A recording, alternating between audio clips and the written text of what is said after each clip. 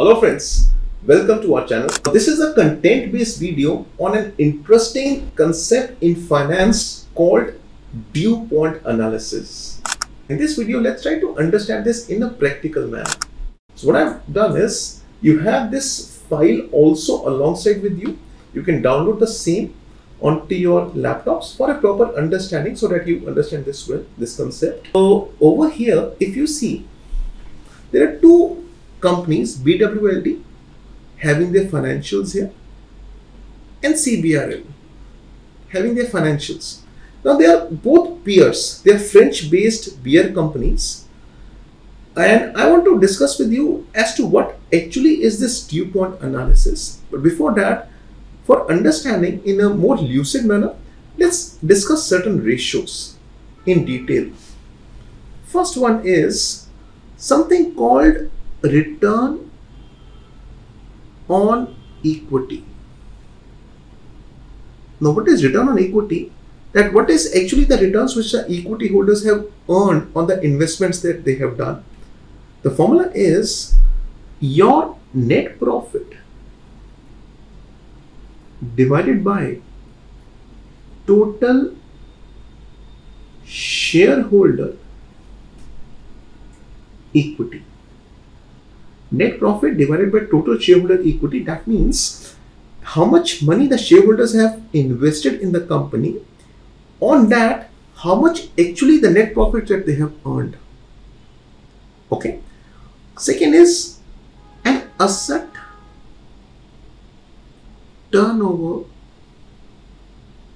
ratio.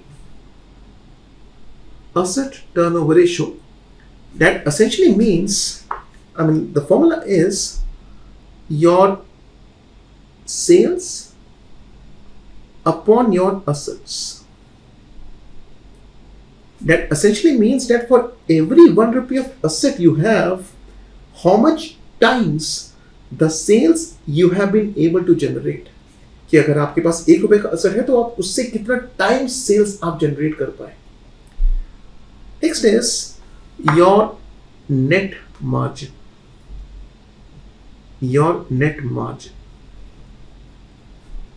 What is the net margin? The formula is your net profit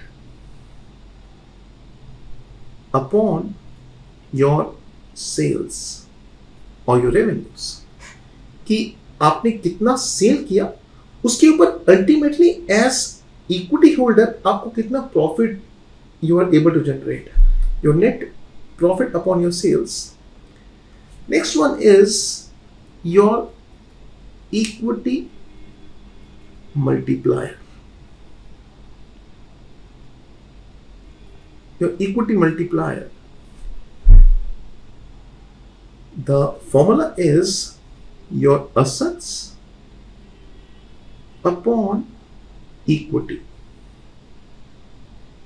That means for every 1 rupee of equity that you have, how much times the assets you have been able to generate.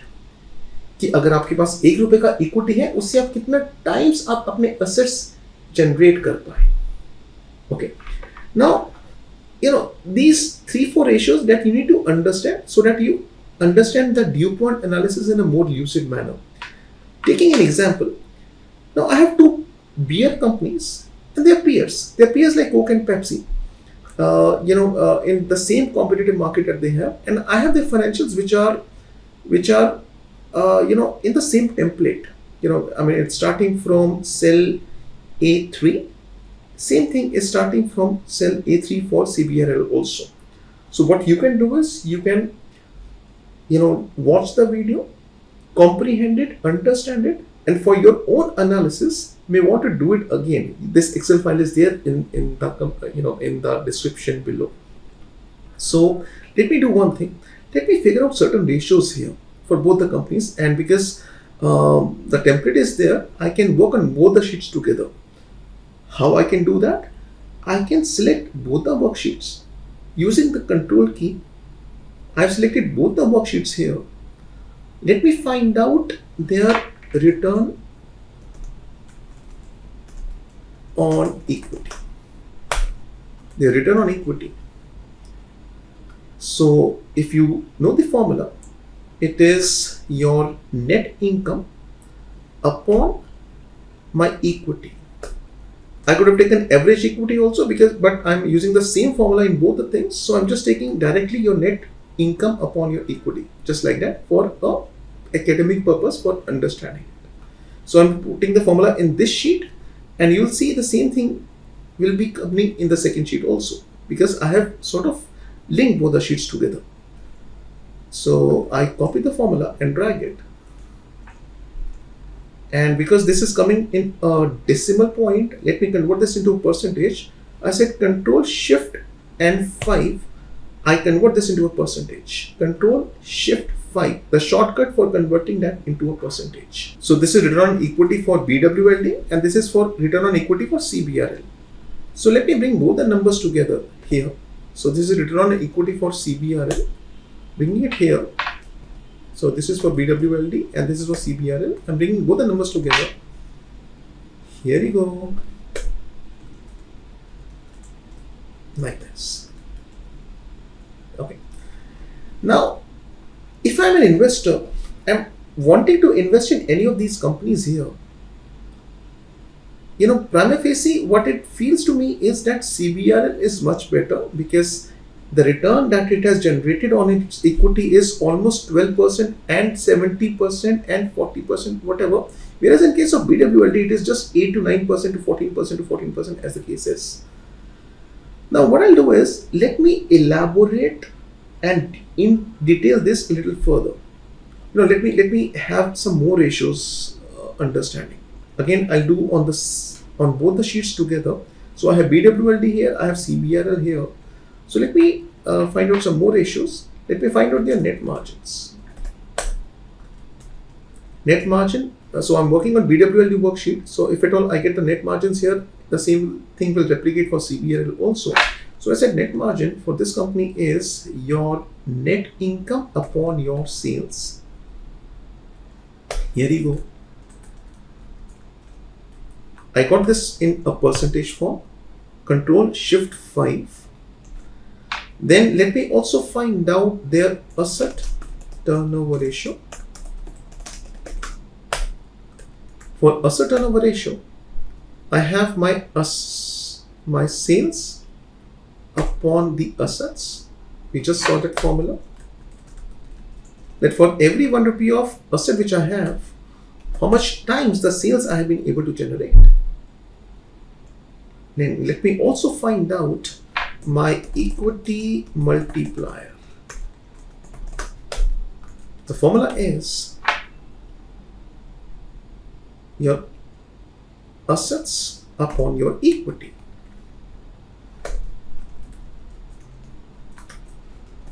That for every 1 rupee of equity which I have, how much times the assets I have been able to generate. Okay.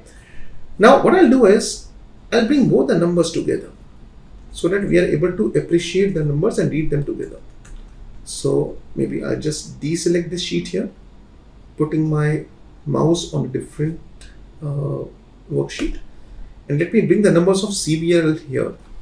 So this is 5% and so on. For asset turnover ratio, let me bring the numbers for CBRL here. It is linked and dragged. And for equity multiplier, let me link again the numbers and drag. Here you go, like this. So for net margins for BWLD and for CBRL, so net margins for BWLD and for CBRL and for BWLD and again for CBRL. Here you go, like this. Let me just put some coloring here so that it's little convenient to understand.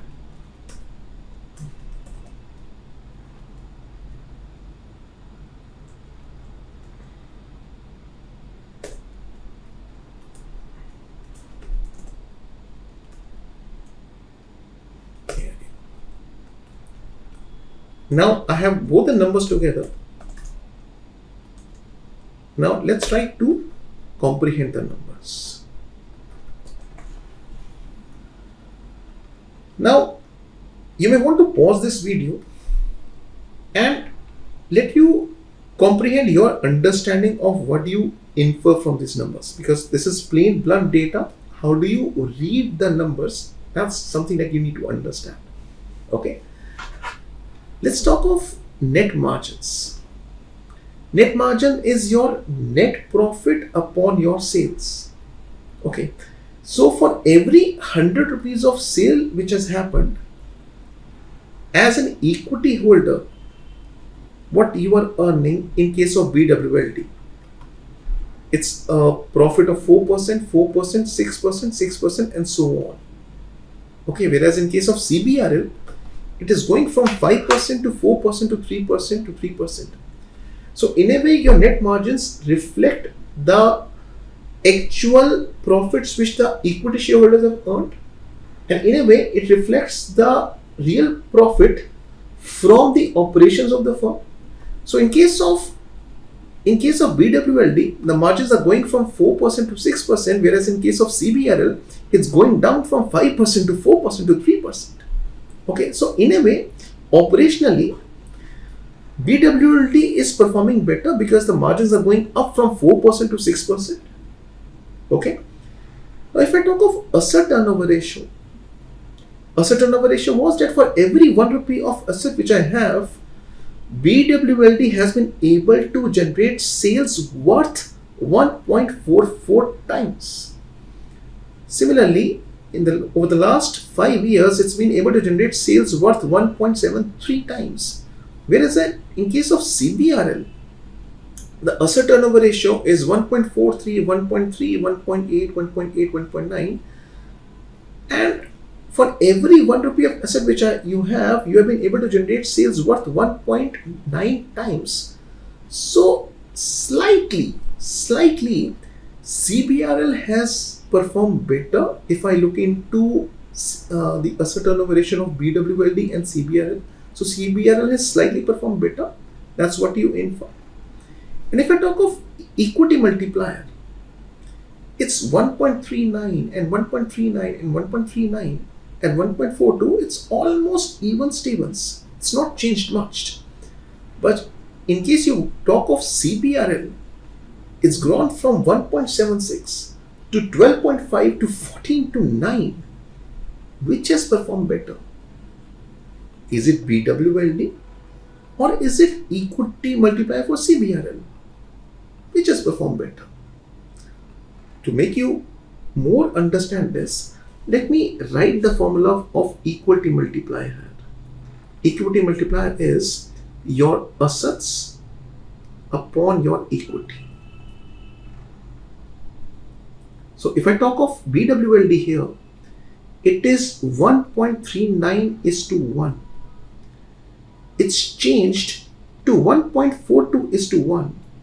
That for every 1 rupee of equity, you have been able to generate assets worth 1.39 times, which has changed to 1.42 times.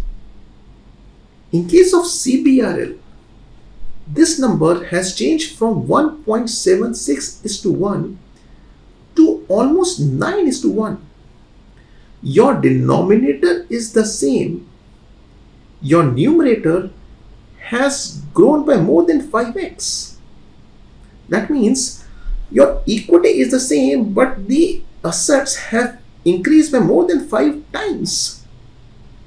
If your denominator is the same, if equity is same, and if your numerator has grown by more than 5 times, that essentially means what? Your asset base has grown by 5 times, keeping your equity base same, essentially meaning that you have used debt to fund your assets. I mean, if you see the base in case of BWLD, it's almost even Stevens. But in case of CBRL, it's grown more than 5 times. And you are using debt to fund your assets. If you're using debt to fund your assets, to buy your assets, you have gone for a huge capital expansion. Why do you go for a capital expansion? Because you want to grow your business. And if your asset base has increased by more than 5 times, your asset turnover ratio should have been significantly higher than what it is over here. I mean, if you talk of BWLD, it's almost same. I mean, if you read asset turnover ratio with your equity multiplier, it's 1.4, 1.5, 1.7, 1.7. It's almost even Stevens. Same with equity multiplier. But if you read asset turnover ratio with equity multiplier for CBRL, I mean, your asset base has increased by more than 5 times. More than 5 times.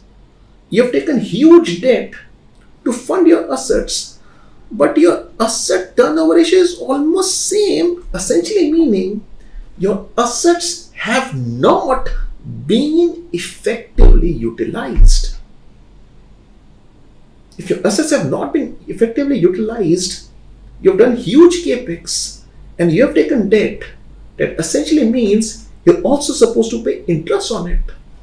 And because you're supposed to pay interest on it, your margins are going down from 5% to 4% to 3%, effectively indicating that your assets are not being effectively utilized. So let's read these three together in conjunction. You've taken huge debt to fund your assets. At the same time, your assets are not being effectively utilized. And at the same time, because your assets are not being effectively utilized, your margins are getting impacted because of this. Right? I asked you to calculate 3 ratios. First was net margin. Net margins, the formula is net profit upon sales. Second was asset turnover ratio. The formula is sales upon assets. Third is equity multiplier. The formula was asset upon equity. Let's multiply all 3 of them. So this goes, what remains is your net profit upon equity, which is nothing but your return on equity. Your return on equity. When we were initially doing the calculations, we figured out that the return on CBR or return on equity of CBRL is much better. It's 12% to 32% to 73%. Whereas in case of BWLD, it is 8% to 9% to 14%. So initial impression was that CBRL is doing better, and this is what is coming from the calculations, from the ratios that we have done. We have just broken it down. Just broken it down into net margins, into asset turnover ratio, into equity multiplier. This is giving me a completely different picture. Ultimately, the capex has to justify the sales and the subsequent profitability. Because this granular breakup is giving me a different picture. This breakup was devised by a person called Dupont. Henceforth, this is Dupont Analysis of ROE. The capex has to justify the sales and the subsequent profitability. Okay, because if I just look into return on equity on the face of it, it looks CBRL is doing much better. Whereas if you have just granularly breaking it down into 3 ratios in a 3-step Dupont analysis, this is giving me a completely different picture. So I hope you appreciate and understand what is a Dupont analysis. To summarize this, right? So let's understand this better. Just to summarize and conclude this, Dupont analysis is an approach that can be used to analyze return on equity, right? And breaking return on equity into components, parts, not only allows the investors to determine what kind of return on equity is being generated by the company, but also to examine the quality of that return, as well as which financial levers management is pulling to create it. because the capex has to justify the sales. As an understanding of this, in return on equity, what I'm actually doing is net income upon revenues gives you your net margins, revenues upon assets, your asset turnover ratio into your equity multiplier. I hope you have understood the concept of return on equity with DuPont analysis. And in case you have found this video useful, press the like button, share with your friends and your colleagues so that they can also understand this in a more lucid manner. Thanks for being patient. Thanks for watching, and do it on your own so that you're also able to comprehend the numbers. Because ultimately, if you want to be a good analyst, you got to have the art of reading the numbers, getting the storyline behind the numbers. Thanks for watching.